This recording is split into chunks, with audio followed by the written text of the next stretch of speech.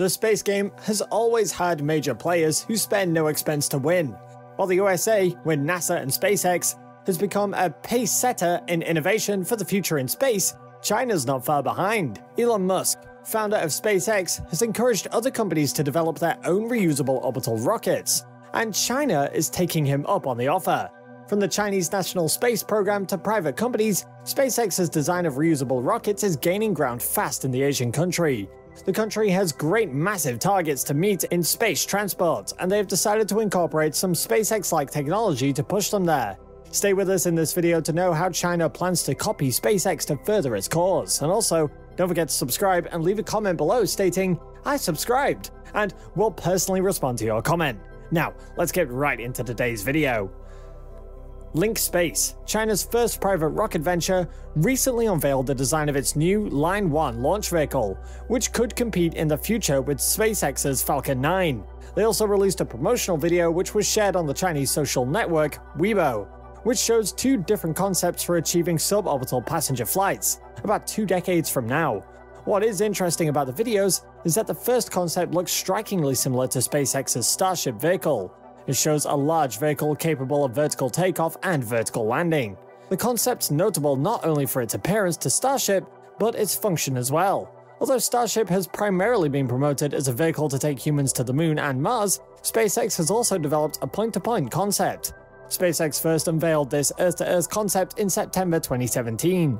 A video released at that time showed a suborbital flight time on Starship from New York City to Shanghai of just 39 minutes, and advertised the capability of anywhere on Earth in less than an hour.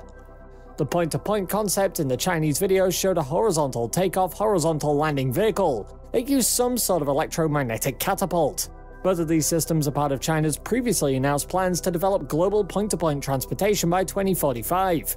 Under China's long-term planning goals, the industry will begin delivering cargo around the globe via a suborbital flight system by 2035, and passengers by 2045. This would not be the first time that the Chinese space program has drawn inspiration from SpaceX.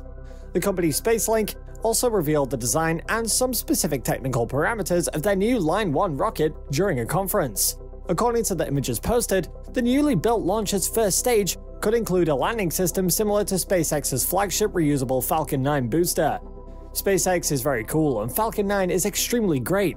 We take SpaceX as our goal and guide, because there are many advantages for us to learn, Hugh Xian, founder and CEO of Link Space, said in an interview. New Line 1 is a small launch vehicle, SLV, and is designed for microsatellite and nanosatellite launches, and will also be capable of sending up to about 440 pounds into a sun-synchronous orbit of 155 to 342 miles. As with Falcon 9's boosters, the most important aspect of new Line 1 rocket would undoubtedly be the reusability of its first stage. The cost of a single orbital launch will be drastically reduced as a result of this. According to WHO, the launch price is about 30 million yen, $4.5 million for each launch, with a totally new rocket, and this rocket will have an enhanced version with increased takeoff weight.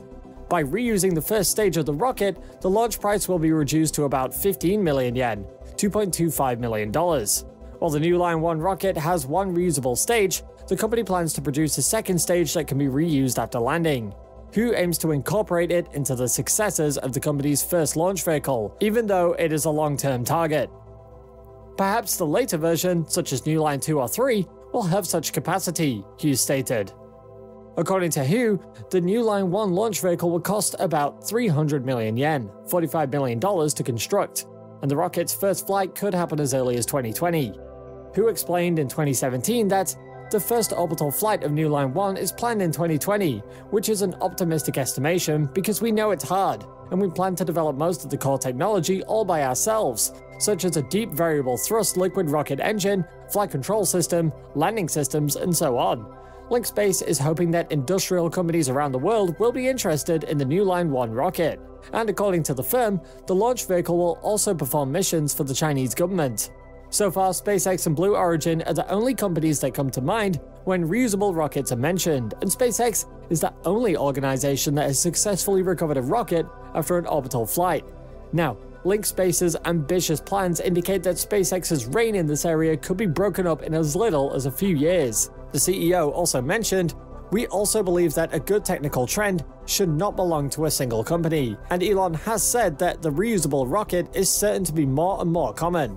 In fact, a lot of similar programs are very different in detail. Although it looks similar in appearance, if you want to really make it work, you must do everything from zero to design and manufacture the whole rocket. While the government keeps its expectations high for the private firm, its government programs are also pursuing SpaceX-like innovation. The Long March 8 is intended to fill a void in medium launch capabilities to Sun Synchronous Orbit (SSO) and Geosynchronous Transfer Orbit (GTO) missions. According to Chinese media, the launcher can carry a payload of 5 tons to GTO and 2.8 tons to SSO.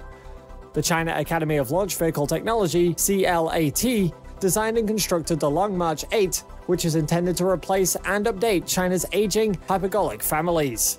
The Long March 8 will also be used to test CASC's vertical takeoff and landing technology.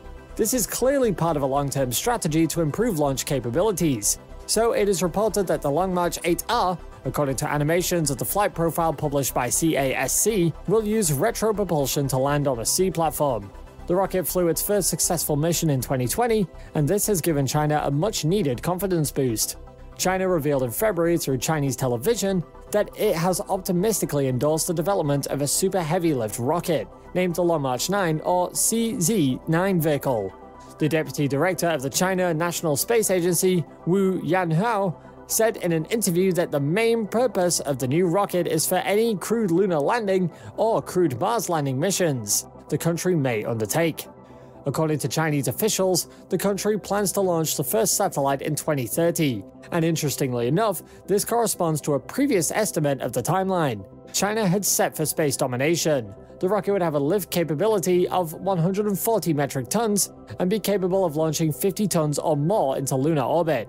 With a 10-meter diameter heart and 5-meter side boosters, it will be a massive vehicle. China also wants to make the rocket, or at least a portion of it, reusable in the future.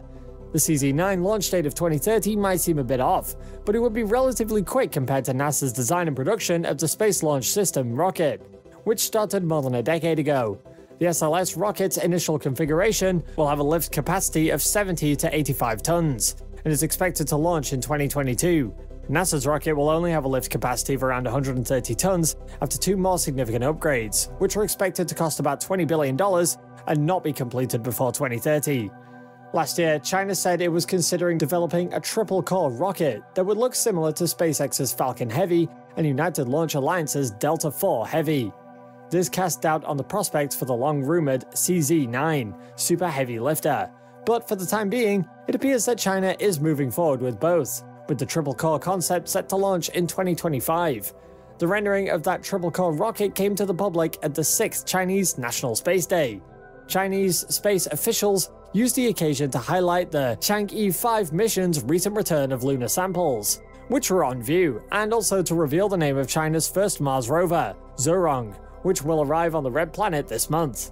It's pretty safe to say that China has been spying on SpaceX from the beginning. However, will they actually accomplish their goals on the platform of someone else's innovation? Do you think they can make the existing technology better? Let us know what you think, and thank you for watching one of our videos. While you're here, go ahead and click on one of these 2 videos on your screen. See you there.